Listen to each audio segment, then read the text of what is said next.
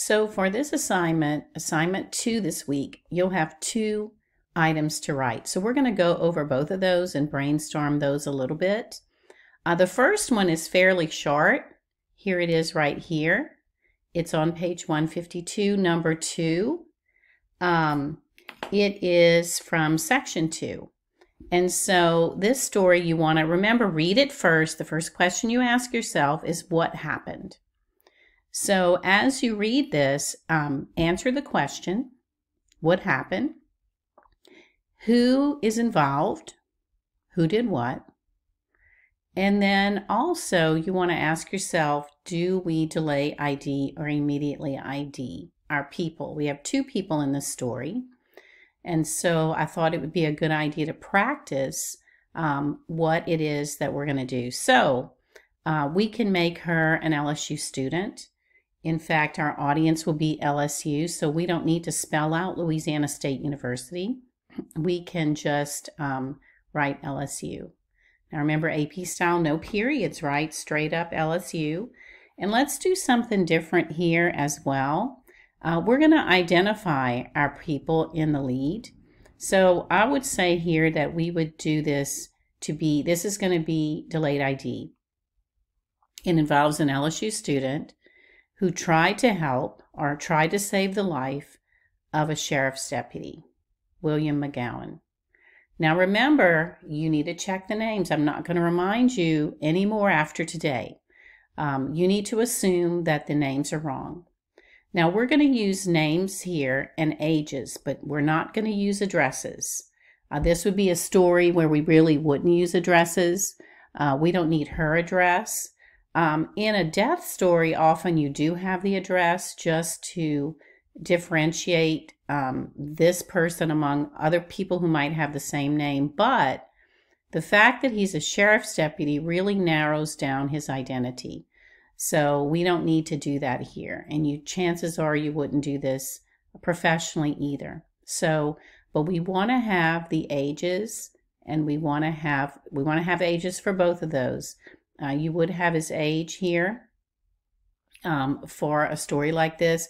Let's just go ahead and put her age. It shows us a little bit about her. She's your traditional student at LSU. Now, AP style, we don't have this on our list, but AP style allows you to say CPR on the first reference.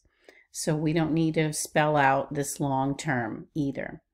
But the key is you need to decide how you're going to start this. Who are you going to use first? You can use Karen, right? You can use the deputy. You could also use lightning. Lightning is what caused all of this problem. Now, one thing too, this is a fairly short story.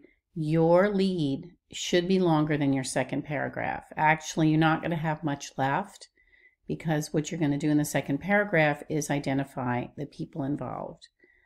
You need to make a complete sentence, so you don't have to save anything, but you need to just give us a complete sentence for the second paragraph. So, for example, you might start off saying an LSU student tried to save the life of a sheriff's deputy. Let's do a couple things here. We're going to add some facts to the story. First of all, we would always have a where here. And so we really don't have a where. So let's go ahead and say this is near Tiger Stadium. So we're going to capitalize Tiger Stadium. That's a really big landmark in the Baton Rouge area, and so people would know where this is. Sometimes a landmark is a good way to identify a where. You could be specific later, especially in broadcast writing. You would be more prone to use a landmark or something that a listener can identify easily. So let's go ahead and say near Tiger Stadium, and let's go ahead and say Monday, because I don't see a when here. So let's go ahead and say Monday. But also, so she performed, so what happened? So if you want to tell somebody what happened,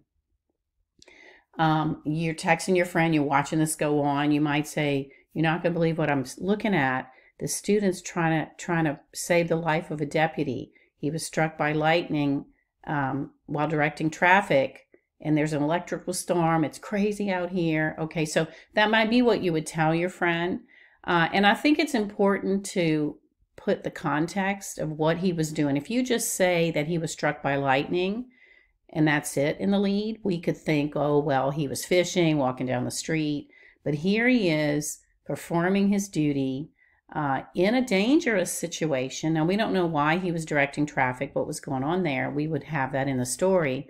But he's doing all this during a lightning storm. So you do not want to bury that. That needs to all be in your lead. So you can see how your lead's really going to say just about everything except the identities of the people.